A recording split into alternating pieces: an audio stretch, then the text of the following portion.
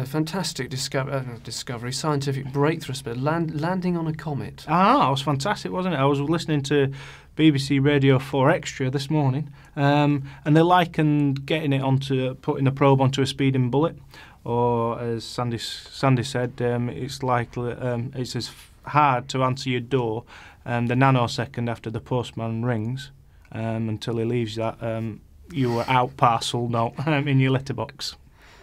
Yeah, what an amazing... How far away can you get from the Earth? You send a probe. How many years? Is it 10 years, 20 years it's taken for this probe to... Is it 10 years to get onto the comet? It is, isn't it? 10 years to get onto the comet, and then to be able to send it back, the information back to Earth via the mothership. So when they sent that off, you would have been sort of made playing in South Africa? 27. Johannesburg, 2004. Wow. That's a long time ago. You were putting the ball down to Graham Smith, and they were launching this thing to land on a comet, as I thought. I think Graham Smith will actually try and put me onto the probe that was going to the comet and try to land me on there a few times.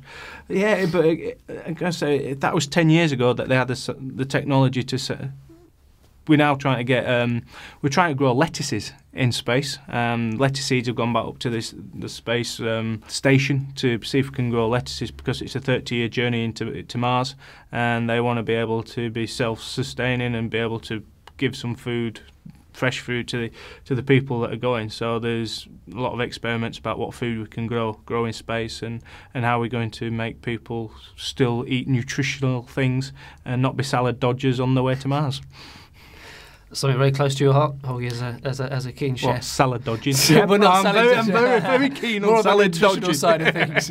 Get rid of the salad and put meat and veg on your potato on your plate.